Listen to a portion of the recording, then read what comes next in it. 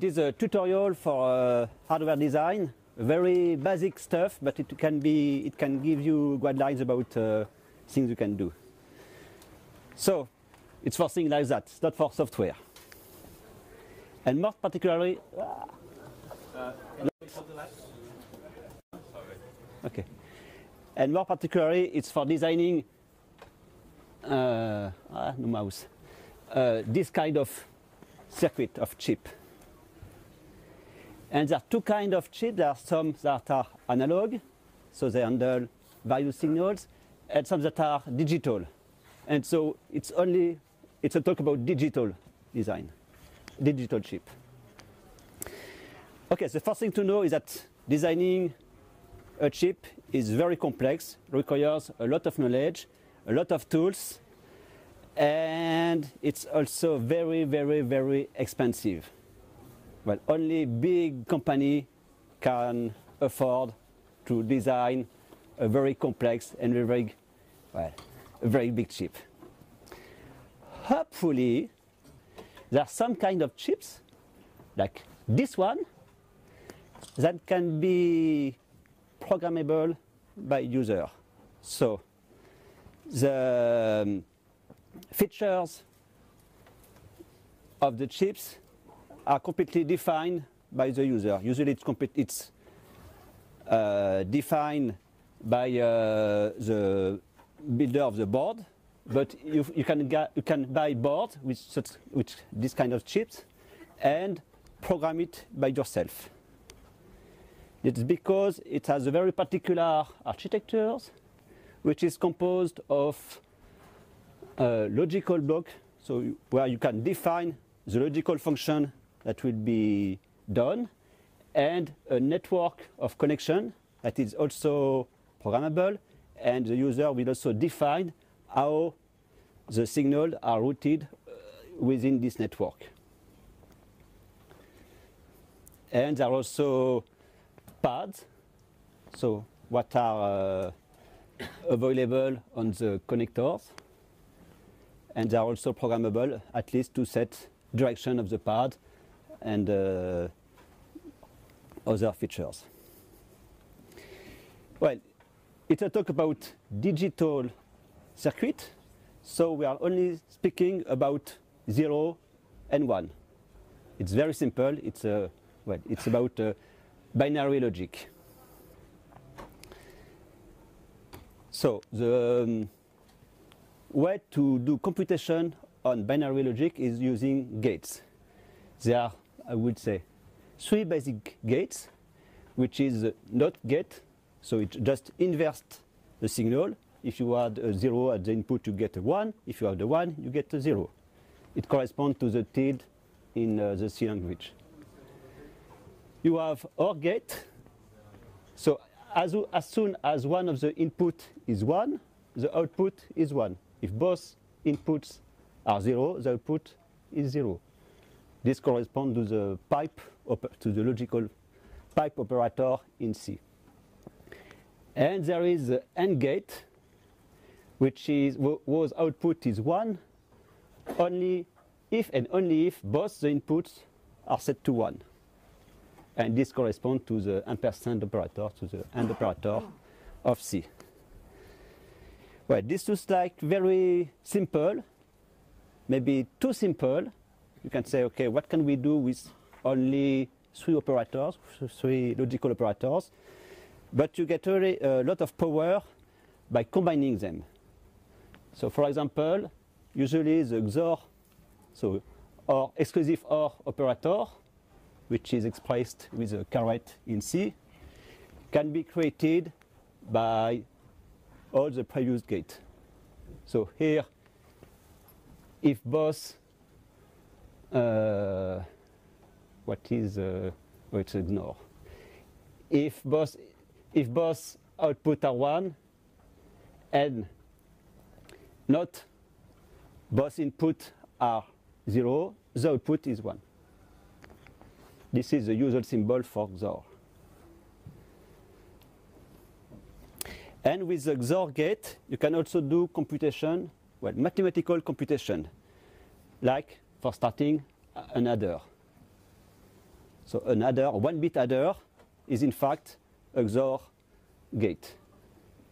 So an adder is a little bit simple, and we can complete it by designing what we call a full adder. So I would say half adder is a simple adder and the carry. So the carry is 1 only if both inputs are 1. And if you want to be a little bit more complete, you can design a full adder with an input carry and output carry. So it becomes a little bit complex. It handles all the various cases of the possible inputs, value of the inputs, and generates the sum and the output carry. And usually it's too complex to be written like this, so on scheme you abstract with a box saying, okay, it's an adder. And with this full adder, you can do things a little bit more complex because you can group them together. And here you have a 4-bit adder. And if you want to 32-bit adder, you can just replicate this scheme several times. So you have inputs A and input B, the sum, and at the end, a carry that you can ignore.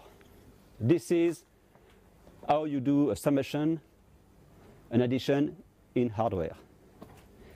And if you can add watts, you can also multiply. So you replicate the adder several times, and you either, it's like a multiplication on the paper and pencil. You add only if the bit is set to 1, and each time you shift. So this is how you can do a multiplier in hardware, starting from adder, starting from simple gates.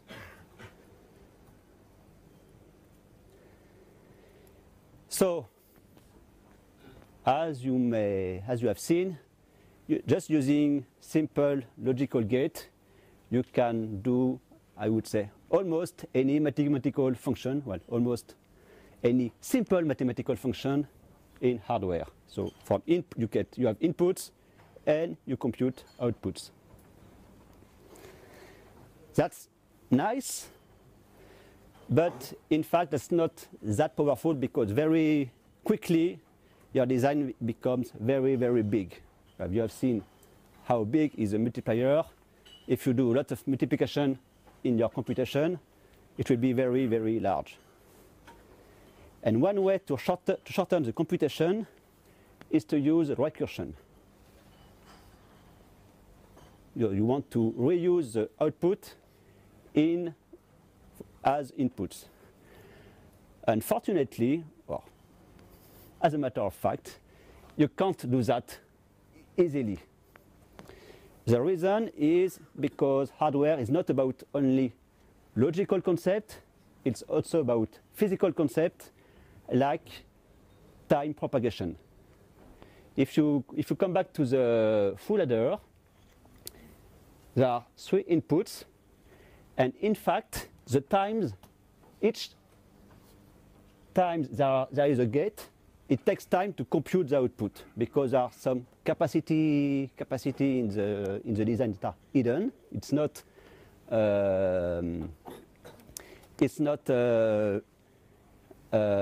lightning fast. It takes time to compute the output, and as a consequence, the outputs are not ready at the same time.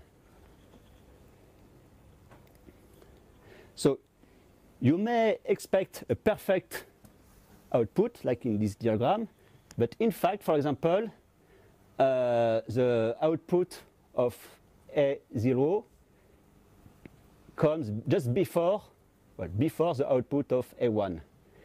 And if there are a loop, it will drift more and more. And for example, the output of A2 will be available much later. And because of that, you will have wrong outputs at many times. So you don't know where is the correct output. So you can try to avoid this nasty effect by, for example, balancing the circuit, but it's very, very, very hard. So the main rule when you do digital design is never have direct feedback. And the way to solve that is to use what we call a register, a memorizing element, which need a clock. And this particular gate, what we call it a flip-flop, will memorize the input and will reflect the input only at some times when the clock is active. So here, for example, the clock is active, so the input of the flip-flop here will be reflected to the output just when the clock is active here. Again, here the clock is active, the input is here and will be reflected on the output here. And with this kind of circuit, you have a perfectly clean output. That's the reason why we always use, almost always use clocks in digital circuit, and that's the reason why any digital circuit has a maximum clock rate due to the time it takes for the loop, and there's also performance attached to any digital circuit. So most of the digital circuits are composed of logic gates that do computation and flip-flops or registers that are used to synchronize the circuit, the computation.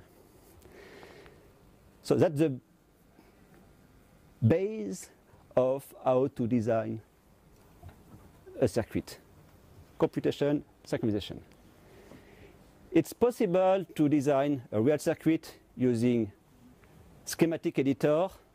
Well, it works well for very simple circuit, but as soon as it becomes a little bit complex, people prefer to use an HDL, which is hardware description language. It's like a language, a C language or Java language, but that target specifically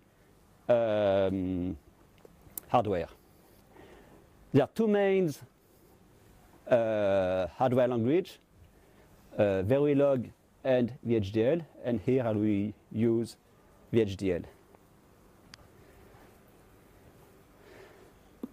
So we have this kind of board with a programmable circuit, FPGA, and since about 2 years we have a complete open source software tools to program this kind of circuit. So there is a synthesizer named Inthis. There is a place and route, I will explain that later, that is named directly place and route. And there is iStorm, which is used to create the binary stream to program this circuit. So this board is about 20 euros, so very affordable, and it is supported by open source tools. So it's very nice for beginners. So the first, only example using VHDL. This describes an entity describes the interface of the circuit, which means how it will communicate with the environment. So there is one input, which is the clock, and on this board, the clock is generated by a circuit on the board, and 5 outputs, which are routed on this circuit on the 5 LEDs. Well, it's not very easy to see it, but I will show. So you just describe with an entity the interface, inputs and outputs.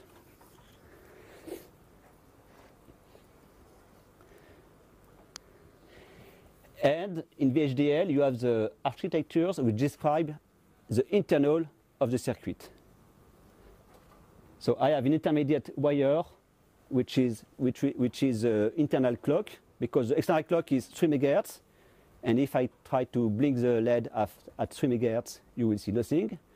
So I use a divider to divide to 4 Hz, which is visible at this point. So all the LEDs will be blinked together at 4 Hz. And how I convert from 3 MHz to 4 Hz, I just use a counter that is incremented each time the clock has a rising edge from 0 to 1. So each time the clock is rising, either I have reached the top of my counter, which is 3 million minus 1, and so I reset the counter to 0, and then I switch the clock. Or if I haven't reached the maximum of my counter, I just increment it. So the counter will increment it until 300, and then at 300 it will revert to 0 and switch the 4 MHz clock. You have to know that in any hardware description language, everything is parallel. So this executes at the same time as this one, this one, this one, this one, and the process executes at the same time as this one. Everything is parallel, except that within the process, execution is sequential.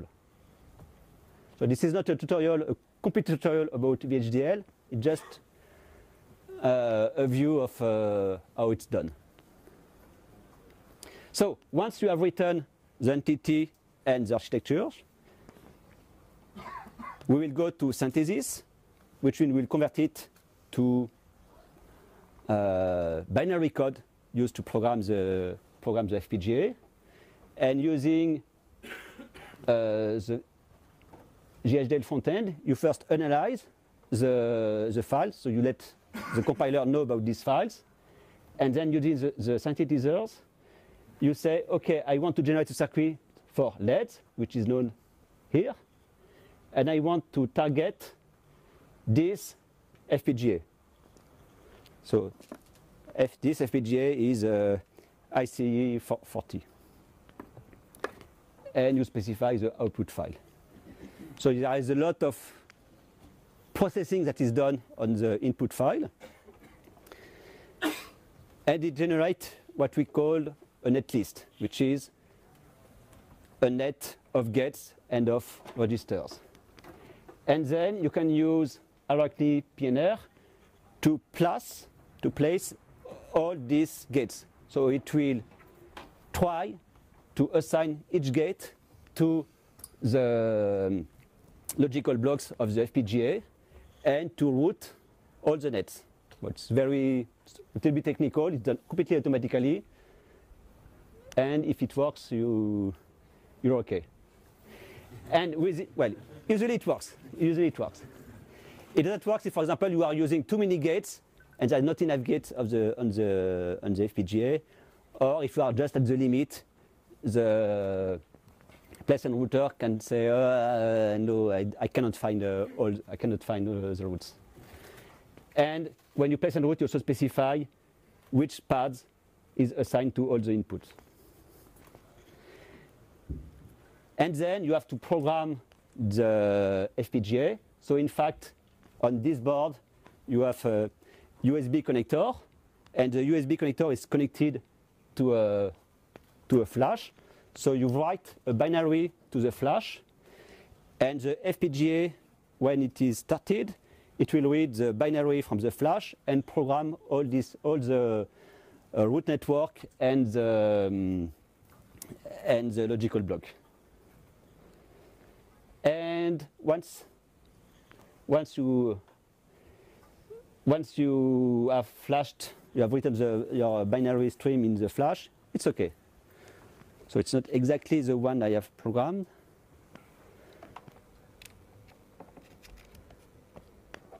But you could see LED blinking. Well, in fact, it's rotating. It's a slightly more elaborated design. It's rotating, but almost the same.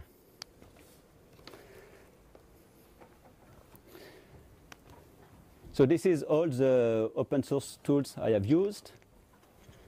Okay, I am the developer of VHDL, so that's why I've used it.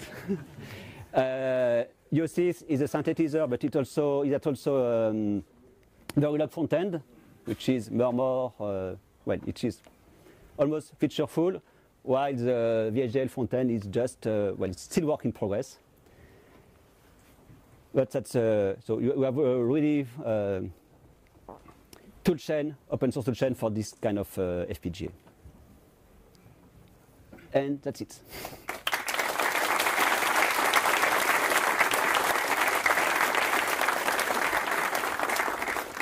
We have time for a couple of quick questions. Which manufacturer is the FPGA coming from? It's latest semiconductor. Well, if you look on Google for ICA40, you will find it. Can I debug program? Debugging. Good question. Well, there are many answers. First, if you don't debug, you don't need to debug. Second, what you can do with once you have written your design, you can simulate it. So it's completely software approach, and you can see, you can try to feed inputs, and you can see what are the outputs. Or you can write test bench to be sure that your design behaves correctly.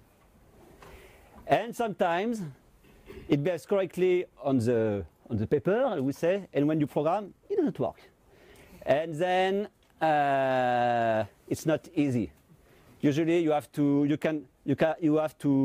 add some circuit to try to understand what happens, and using the oscilloscope. But on that, this card is difficult. But then is it possible to add digital proofs for the live debugging, or not really? Yes, but only on the external pads. On the external parts, and Yeah. no internal digital proofs? No, unless you want to add your own circuit that try to read various nets and outputs on the external pads, but no. Okay, maybe I missed. Is it open source tool for simulations? Yeah. VHDL? VHDL does simulation for VHDL, and Icarus Verilog does simulation for Verilog. So it's complete. Thank Tristan again.